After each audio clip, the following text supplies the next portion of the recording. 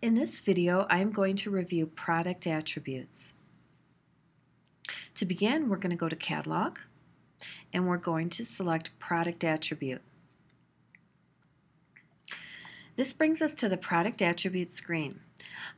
I have a number of existing product attributes, and if I wanted to edit any of these, I can come over here to the Edit icon associated with each attribute and click that to edit. Or I can click the trash can icon to remove. For now, we're going to go ahead and we're going to create a new product attribute. We're going to click on the plus sign in the upper right corner, and I'm going to add my new product attribute name. I can enable these switches here for Allow Multi-Select if I wanted this particular product attribute to be selected for numerous products. And I could also enable the Is Required if I wanted this to be a required product attribute.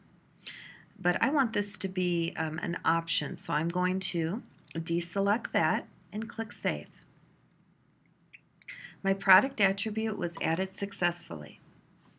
Now we're going to look at how I can associate this new product attribute with the product that I want it associated with. So we're going to come over here to Products on the left side menu panel,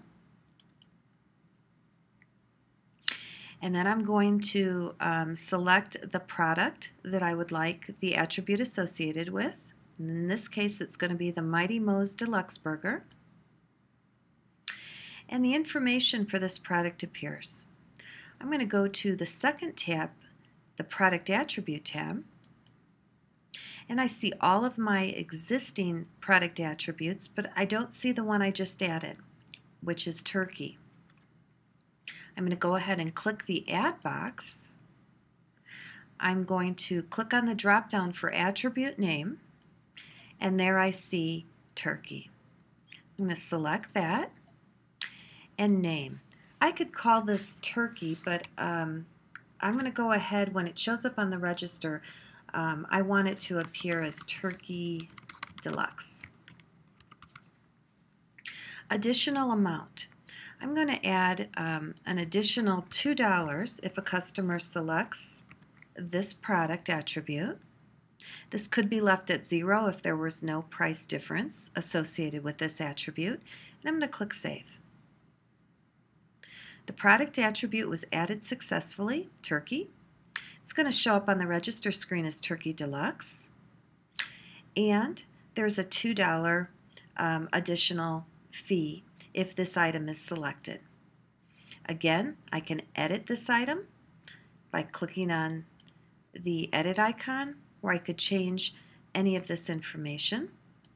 And of course, I can delete it if I wish. We're now going to go to the register,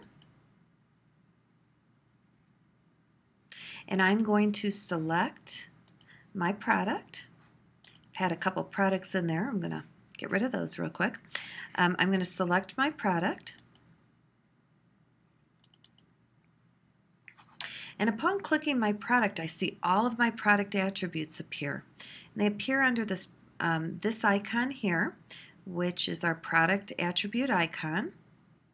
And so any one of these can be selected. So here's my deluxe burger without the meat type. So in this case, I want to add, I want to make this a turkey burger. So I'm going to go ahead and select turkey. And again, if the customer changed their mind and said, no, I would rather have elk, I could come up here and select elk or any one of these. But I'm going to go ahead and select turkey, and it appears on the register screen. So I have my product. I have my product attribute of turkey with the additional fee. And now I'm ready to check this customer out.